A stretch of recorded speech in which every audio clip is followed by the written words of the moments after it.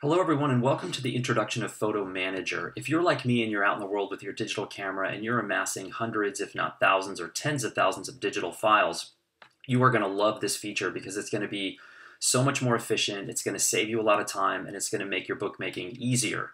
So what you're looking at here is the basic interface to Blurb BookWright, and at the top here you'll see your tabs. I've got Layouts tab, Photos, Text Files. Under the Photos tab, you're going to see this new button here, which is Photo Manager, and when I click on that, it's basically going to bring up the interface, and this is going to allow you to pull images from 4 of your favorite archives, which is Flickr, SmugMug, Facebook, and Lightroom. And for testing purposes, I'm just going to use the Flickr one here. It's going to ask me to connect to my Flickr account, and then it's going to also ask me if I want authorized Blurb to be able to access this, and I'm going to say yes.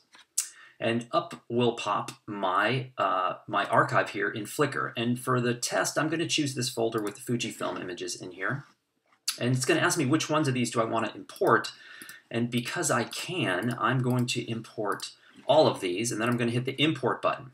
Now I'm going to get this message that says import complete, close Photo Manager, and return to BookWright, which I am going to do.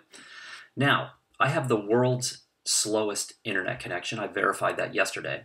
So yours will probably be a lot faster. But what it's doing is it's taking those same 7 images and importing them. Import complete. I close this window, and just like that, I've got all of those images that I can now access and drag into my layouts. It's as simple as that. That was the intro to Photo Manager. Good luck and happy bookmaking.